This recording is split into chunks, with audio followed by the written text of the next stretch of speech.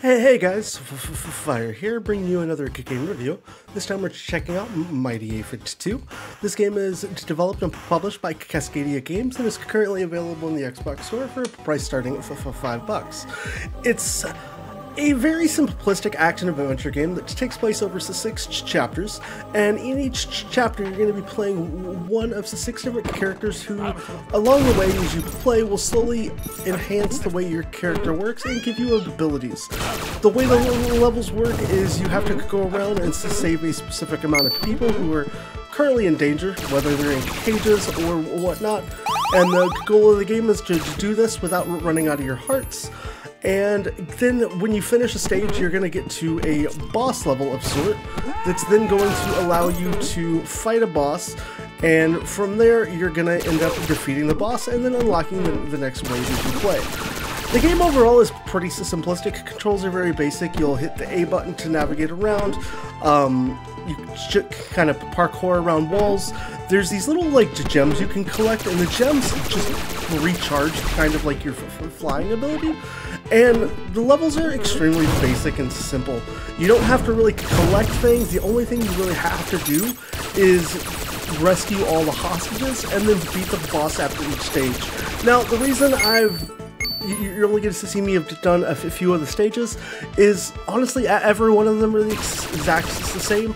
It's just a little bit of a different visual layout, and you unlock a special ability after each one. It's a pretty basic game, and again, it is for $5, but the content here doesn't really change much along the way while you're playing.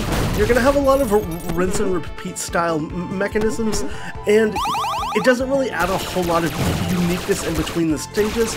The enemies basically do the same thing every time you play. You're just going to be running around saving the next person in line and then fighting a boss, and it doesn't leave a lot of content that's kind of exciting to really get to or unlock.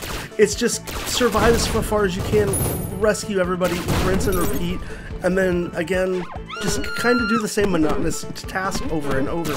Once you complete out that section, again, you just gotta make your way to the end of the level, and that's it. There's really not a lot of content here, and you know, it's simplistic, it's basic, but it's also very boring at the same time.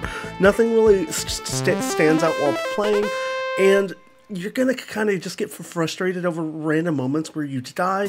In the boss fights, they don't really change at all.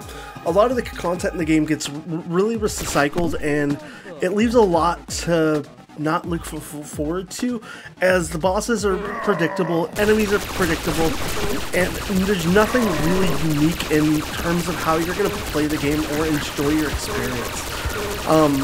For me, it's one of those that just leaves a lot to look forward to, but misses on so many opportunities, as it's just recycled content that you're just going to be doing over and over, and quite predictably, it's just not a lot of fun. I think you're better set to maybe spend your $5 on other games that are currently available on the Xbox, and even some other games that Cascadia Games has put out. I think you're going to find more time and enjoy with. Overall, guys, that's my thoughts on Mighty Aphid 2. Let me know what you think down below in the comments. If you agree to disagree, I'd love to chat about it. Outside of that, I hope to see you again soon.